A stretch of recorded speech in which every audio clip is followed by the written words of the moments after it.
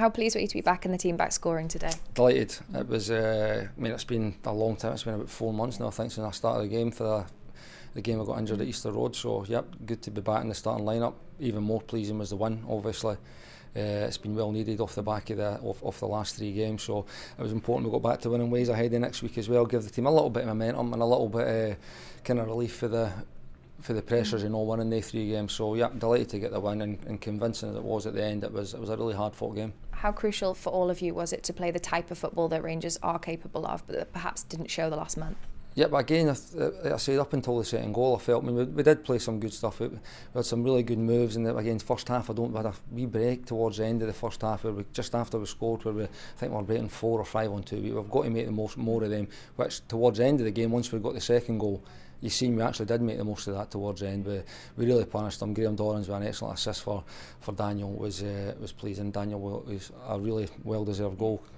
You could have got a hat-trick alone in the second half. Could have, yeah. I mean, post in the first half was unlucky. Again, I thought it was going to be one of the games when Murph hung that up at the back post and it hits the post and just falls back. I thought this was going to be another one of these games, but great to get the goal. Good timing in the first half, just to give us that lead going into half-time. And I think the second half, like I said, the second goal was really important, because I think you've seen the kind of football this team can play once that pressure was off and the relief of getting the second. How tough's this period been for you personally, not being able to get a start?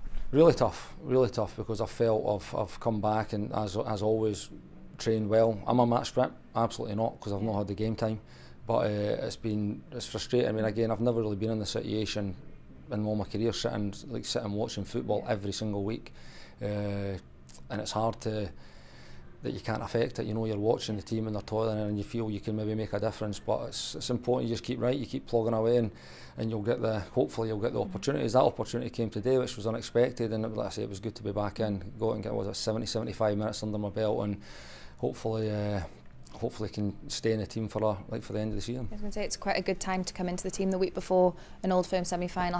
How important would it be to you to play in that? Yeah, it would be huge. I mean, again, I want to play my part. I mean, if that's a big role, then great. If it's a small role, then it's important you keep right, and it's all about the team kind of moving through next week and into the final. So whatever role I've got to play, I'm more than happy to do it. Hopefully that'll be a starting spot, and we can get through to the final.